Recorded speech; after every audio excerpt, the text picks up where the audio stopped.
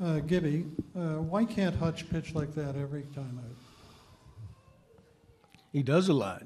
I mean, you haven't been watching. Seriously, though.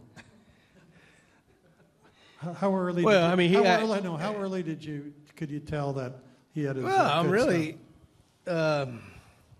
You could tell early on he was sick tonight too. You know, and sometimes you have your best games when you're not feeling so good.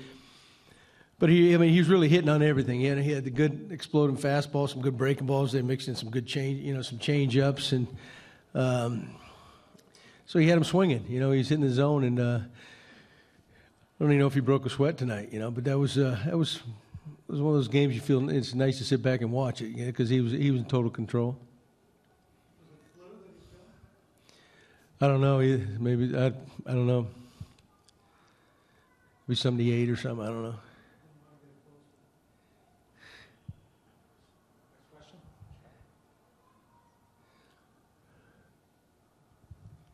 After his last start, he was pretty frustrated with himself for not being able to get deeper into that game. What do you think about his mentality? What do you like about that mentality where he looks at a game like that and he gets frustrated? He doesn't necessarily take the good. He looks more at kind of what he didn't do in a given outing. Well, really, that's the way Hutch is wired. You know, he expects to go 9 innings every night he goes out there. He's one of those guys. He's accountable. You know, and there's many times he's too tough on himself. You know, you pitch in the big leagues. I mean, you're going to get hit around every now and then. That's just at this level. But it's what drives him. You know, he's a great competitor. You guys all know that. You've seen it, and.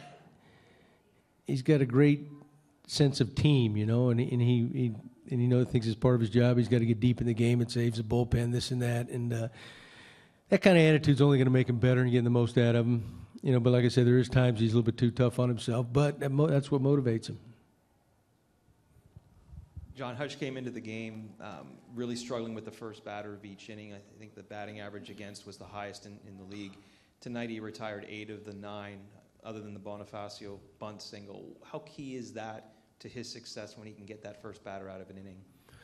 Well, I mean, it's key to everybody. When they go, you get that first guy gets on, it really opens up, a lot of things the team can do. You know, you get that first out, it changes the whole complexion of an inning. But, Hutch, I know that maybe that's his stats this year, but, and year and a couple months that I've been with him, I've seen him really good. You know, tonight was a great night, of course, but we've seen him really good too. And I can even go back to a game last year in Philly where I think he was cruising along. I don't even know if he maybe no hits, 1 hit or something. They dropped a grand slam on him, and I think in the 6th or the 7th, then he came back out and shut him down for 2 more innings, and we went on to win the game. They tied it, I think it was.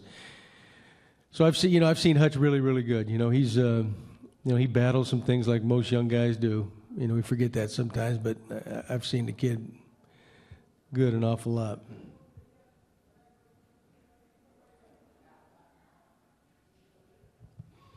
You've had about a week's worth of pretty decent starts all of a sudden. Do you have any explanation for that from your starting staff? Well, I mean, they're all better than the way we were pitching. No doubt about that. You know, we went. You know, who knows how long this stretch will run, but we went on that nice little run last year at 20-something consecutive games with 6+ innings or more, I think it was. We set a team record. So it's in there. I mean, that's kind of a rare feat, but, these guys are fully capable of definitely pitching better than they were,